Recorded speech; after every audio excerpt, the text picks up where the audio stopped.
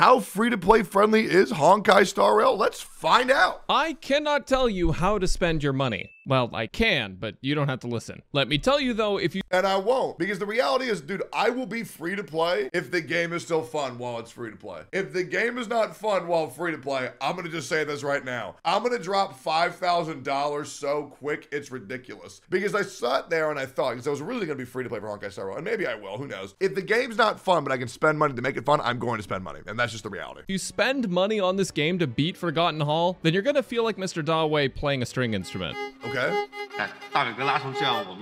The good feeling only lasts so long. There's like a billion Honkai Star Rail videos on if the game is good for free to play or not, but this is the only one you need. Don't listen to anyone else, Trailblazer. I will be the one to guide you amongst the stars and help you make the right decision. Okay, do it. Why is this one so important? Only me. They can't help you. And you wouldn't want to disappoint me, would you? That was weird. I've been playing Honkai Star Rail for about 2 betas now, and between studying the craft and being— I haven't played shit. On all fours for Sela, I can confidently say I've come to a conclusion on how playable this game is for free-to-play players. And I can confirm that you can play the game. Unless your main console is Xbox, in which case you're kind of First off, what do you mean by that? What do you mean by that? Free-to-play units in this game are actually good. And it's easy to say that at the launch of any game. Power creep is real, and I would be surprised if we didn't see power creep on the level of Dragon Ball. That is, if this game didn't take after Genshin Impact. So here's the thing, there's actually not really that much power creep in Dragon Ball Z, so much as the need to fill like a new antagonist role. You know what I mean? Like, let's say there wasn't power creep in Dragon Ball Z, like, or quote unquote power creep. That means that nobody can get stronger from the beginning. Well, then Goku just kills everyone. But if you've read the manga, you know that Goku gets absolutely bitch boyed by Moro like 1,000 times. Where characters are actively getting weaker. But we'll get to that a little bit later. In Honkai Star Rail, you get a bunch of characters for free. You get the main character, which should have all of the elements available to them in about 10 years from now. Horizontal Xiao, Mona without energy problems, Snarky Barbie, Gotcha Gamer, Primo Gems, Rosaria, and Serval. Of all of these units, how many do you think are usable for the endgame? All of them. If your answer was none of them, then you're probably used to being let down. It's okay, me too. You'll be glad to hear that unlike other Hoyo games, the starting cast is unironically strong, even compared to some of their 5-star counterparts. Danheng deals wind damage, and he's actually great. I'm really hoping that playing Honkai Star Rail doesn't mean that I have to get bombarded with Genshin jokes in a different category. That would be unbearable. Good God, I really hope that that's not the case. For bosses, he's someone you're probably going to invest in even if you have better options, because at release, there's not a ton of wind options to begin with. March 7th is an amazing support with powerful shields and a freezing utility. Using her is going to allow you to protect your characters that are targeted for heavy-hitting attacks, and freezing enemies allows you to dish out more damage without taking it. The Trailblazer has decent AoE damage in their physical form, and in their fire form, they're easily a top-tier tanking unit that covers your teammates with shields and taunts. And they're hot. Serval is an insane AoE damage dealer, competitive with gacha options. This lady, whose name I can't pronounce, is a decent— You know what's crazy? Videos like these make me really want to believe, but then they always end up being wrong, and I'm really worried about that. Because the moment one new banner comes out, this whole video can be completely obsolete if they just make a broken unit that wasn't announced or being able to be tested yet. So I will be taking this video as seriously as I can, but dude, I am so pessimistic for gacha games, it's insane. Free quantum character, Asta can break weaknesses fairly well with her skill, and she also has buffs, including a speed one, which can be extremely helpful. Natasha has powerful heals, cleanse, and a low-cost ult, and Herta has a great personality. All of these characters can be great in their own respects, and even though almost all of them have 5-star counterparts, these should be seen as upgrades rather than necessities. Yanqing is just pay to win Danheng, Japard is AoE March 7th, Welt slows enemies down so that it can actually keep up with what they're doing. Come on, old man. Bailu is Chi-Chi if you actually used her. Ilya and Berserker have— That does not sound good at all. What do you— Whoa, that is— what do you mean? That is the worst thing I've ever heard. So she's the worst character in the whole game? The highest AoE damage dealing in the game. Bronya is probably the best character in the game, and Himiko has a great personality. And I know— And they're all free to play? A lot of these can conceptually sound pretty broken, but you're going to be getting some of these characters anyways. Honkai Star Rail is giving a ton of free pulls at launch, and there's a guaranteed 5-star banner that gives you a discounted 150. Oh, no, they're not? Pulls in. So if you're broke like me, this is basically a dream come true. Something that a lot of players definitely overrate, though, is the hard pity for characters. Holy shit, what was that? You get to summon God? Where you get to choose a standard character to bring home at 300 pulls on the standard banner.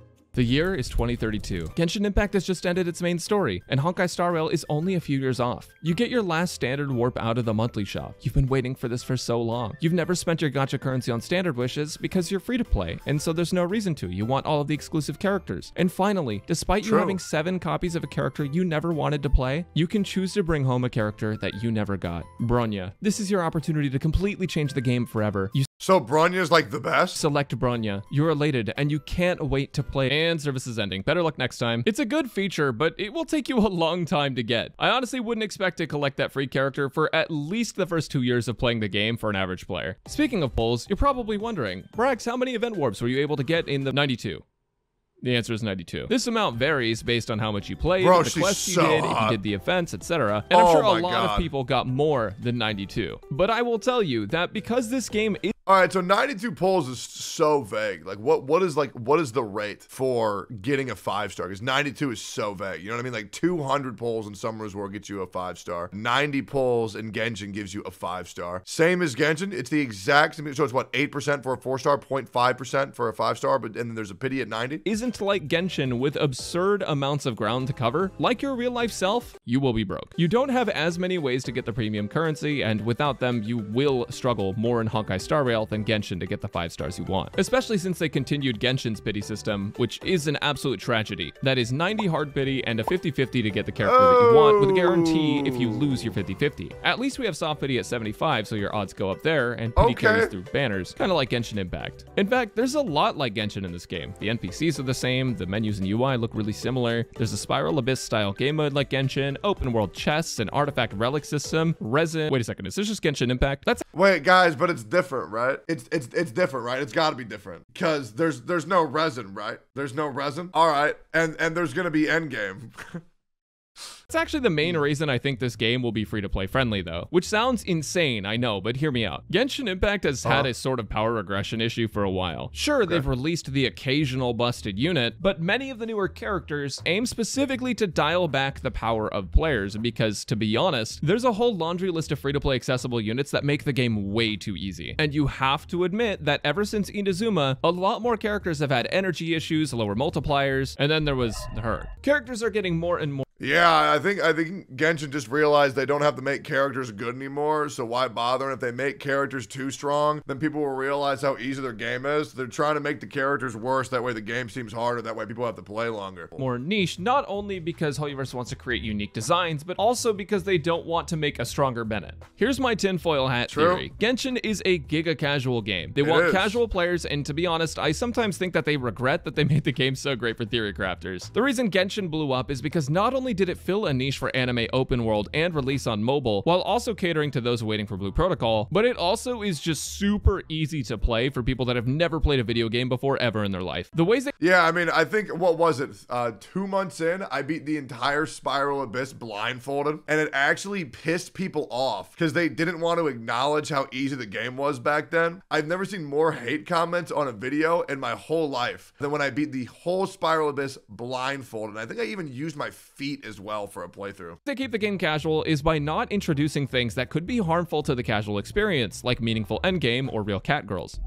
I was able to beat the endgame of Honkai Star Rail with 6 out of 8 of the characters being the free ones. And while turn-based games are more susceptible to power creep than other types of gachas, I think that Honkai Star Rail will try to keep the new units from power creeping old and free-to-play accessible units. Because by showing that they want to pull in Genshin's audience with all of their Genshin gameplay elements, they're showing that they want a casual audience. They want that same success that Genshin had, which means they could very much follow Genshin's power regression formula. But I really don't know what you do with the game that's casual, turn-based strategy with no PvP. Like, what do you do then? I guess we'll find out. Or even just power stagnation formula once players start to understand how broken Tingyun is. What? What the fuck? I mean, they already kind of started. They nerfed Sela multiple times in beta, and she's still broken. Believe it or not, Hoyoverse's public opinion does matter to them, and they do want to look like the good guys amongst a sea of gacha games, even when all gacha is predatory. So that's why I feel... I'm glad somebody said that, because that's like something that you're like not allowed to say. I mean, people need to understand that like Genshin Impact, Honkai Impact, this Honkai Star Rail is a predatory game. These are games that are designed to make as much money from the players as possible, you know, as possible. I feel like even when they release a bunch of new units, they won't be significantly more powerful than other units. Sure, there will be outliers, but I think it's unlikely that this game's gonna power creep in the same way that everyone's predicting. Basically, you won't get a ton of event pulls compared to Genshin Impact, but the standard 5 stars are really good. So when you lose 100% of your 50/50s, you're still getting a lot out of them. I want to make one thing perfectly like clear. Like, this video is being spoken in a very like if so facto way, but I just want to make sure that you know I don't know anything. This guy doesn't know anything. Everything that's being said is a hypothesis, and that is like it. There could very well be power creep. There could very well. There is no confirming or denying that fact. And the 4-star starting units are also amazing too. I also just want to add that they give you 4-star and 5-star light cone weapon options as a free-to-play too, so that's not something that you have to worry about either. Personally, I think that you should stay free-to-play or low spender mode on Honkai Star Rail. I 1,000,000,000% agree, unless the game becomes more fun if you spend money, and then in which case I will spend more money. But I am gonna try real hard to stay free to play. But the problem is, here's the big problem, guys. Here's the huge problem. I mean, like, massive problem. If they artificially create a gate to where I am not allowed to progress unless I grind for 3 weeks, I'm gonna spend $5 and I'm gonna skip it. Like, I am just going to spend $5. Because with game knowledge, although I could do the Gigabrain strat of just not playing and then I never lose any money, but I'm bored and I might as well. You can clear most of the content with the starting characters, at least as of the closed beta test. I could be wrong, but that's my experience. So get excited if you're going to be free to play on Honkai Star Rail. Our brand new favorite space game is just around the corner, but honestly the only space you should be worried about right now is the space on your hard drive. Yikes. It's only 17 gigs, bro. I have a 5 terabyte hard drive or memory. Dude, good vid, man. Good vid, Braxophone. That was a great video. What did the comments say? How's the reaction to this? Video Star Rail's daily routine looks like. Okay. It's not a matter of are the starting characters strong enough for endgame. It's a matter of are you strong enough to get to endgame without pulling your wallet out for every single banner. That's a good point. That's a very good point. It feels like a week's too long of a wait. I want to play the game so damn badly. No, I feel like I'm good with this. And the reason why I didn't play the beta is because I intentionally chose not to, because I don't want to ruin any of the fun for these games. Like, I don't want to figure out what the quote-unquote like meta truly is with my own testing. I'd rather see what other people say and then see if they're wrong, because that's way more fun for me. I mean, the comments look pretty good, man. Looks pretty good. Hey, good vid, Braxophone. Make sure to go check out his channel, guys. That was sick.